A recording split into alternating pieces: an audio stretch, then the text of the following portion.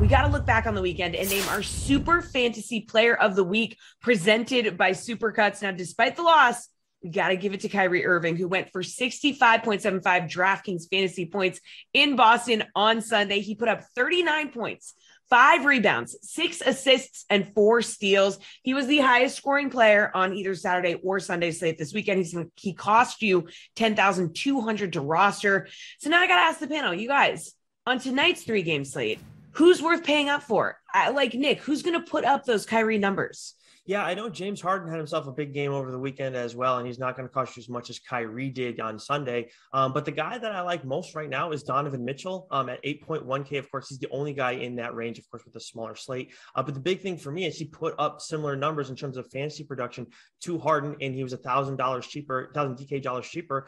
So you're going to be able to save with this guy. The big thing for me is he's going to get a ton of shots up there. This Mavericks team, I know we're going to talk about him a little more as we go along, but they just don't belong without Luka Doncic. They wouldn't. I don't think they would be here without Luka Doncic, as much as it was only a 5-point game, 6-point game last time out. So I don't have a ton of respect for them right now. And Donovan Mitchell, maybe he's not going to get you as much in the way of rebounds or assists, but he's going to get a ton of shots up, and I think it's going to make a big difference for him going against a team that just can't hang with the Jazz right now. All right, Matt, who's worth paying up for tonight on this slate? So I'm going to mirror some of what Nick is saying and take Rudy Gobert. I feel the same about the Mavericks. If this is an offense that shouldn't be that good, and I think the rebounds will be there for Gobert. He had 17 of them last game. The block shots will be there. He had 3 of those, but he only took 1 field goal attempt and had 5 points, all coming from the foul line. I think that the offense picks up for Gobert. Like, the game was too close for Utah. I think that he probably mixed some things up going forward. And this is also a slate where Jokic is playing and Embiid's playing.